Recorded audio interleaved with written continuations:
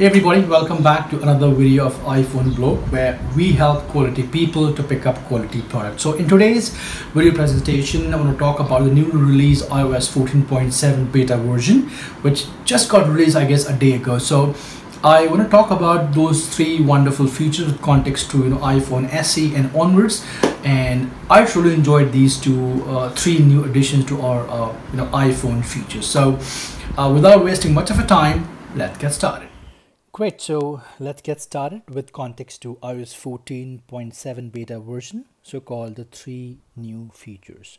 Now the first thing first, what iPhone 14.7 beta version has done is they have categorized the app library with two different options this time, and these are two different new options, and those are productivity and finance and food app library. So let's go ahead and see those first. So the first thing first, what you have to see, you have to go and check this app library where it says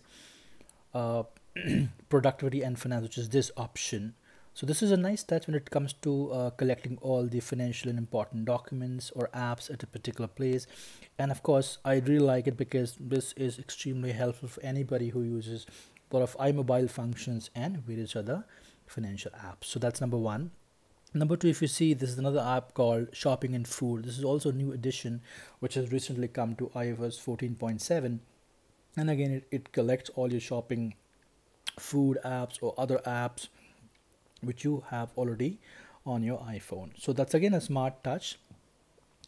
The most important bit which I personally liked in terms of mega changes with the help of iOS 14.7 is the addition of 6 different wallpapers. So for example, if you go in still and if you check, there are that's number one, number 2, number 3, 4, 5, 6.